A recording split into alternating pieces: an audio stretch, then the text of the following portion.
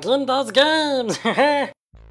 Hello ladies and gentlemen, Gin here to talk to you about a very important thing in League of Legends, Smartcasting.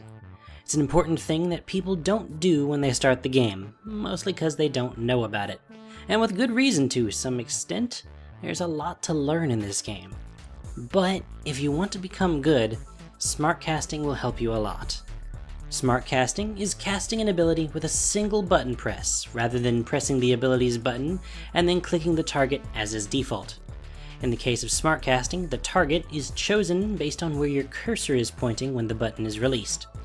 By default, Smartcasting an ability is bound to holding the Shift key while pushing the ability button. Today, I am here to tell you that you should rebind these so that you Smartcast normally with the regular keys. You should only Smartcast. There are two good reasons for this. It is easier, and it is faster, with less chance of error. Think about this. In your standard game of League of Legends, you push a lot of buttons. To move, to attack, to cast abilities, to use items, to use summoner spells, to recall. There's a lot of clicking and button pressing to do. Now, imagine you cut out 10 to 25% of that. How much easier would that be? How much more of your attention can you then focus on more important things, like when to use what and where you should be? It's a pretty big increase. Furthermore, without that second button press, you will be able to cast spells faster. That means faster response time to use an ability in the middle of a huge fight and less chance of misclicking. While the speed difference may seem tiny, just think about how short a fight is in LoL. Most of them are over in just a few short seconds, maybe 10 to 20 seconds at most. You need all the speed advantages you can get. Now there are a few perceived disadvantages to using Smartcasting. These are, however, easily corrected.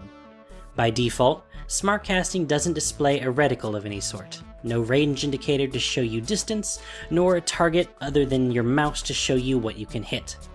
Allow me to introduce you to two options, the reasons that many of you seem to think that I'm not Smartcasting at all. Under More Options, you will find Line Missile Display and Smartcast Range Indicators. Together, these two options will show you the full range of all of your abilities, and indeed all the information you had with normal casting prior to your mouse click until you release the button. The only true disadvantage to Smartcasting is now successfully negated. Some people also complain that you can't really cancel an ability while Smartcasting like you can while casting normally. Not so. While the button is still pressed down, you can right-click to force yourself to move, thereby canceling the ability. You can now safely let go of the button. Smartcasting may take a little getting used to, but with a little practice, you'll be amazed at just how fast and how natural it is. With the addition of Smartcasting to your arsenal, you'll be well on your way to becoming a pro. So thanks for watching. If you've enjoyed this video, please let me know by hitting the like button. Speak up in the comments below if you have advice or questions. We're all here to learn. Subscribe for future content, including champion guides, gameplay guides, and other possibly not LoL content.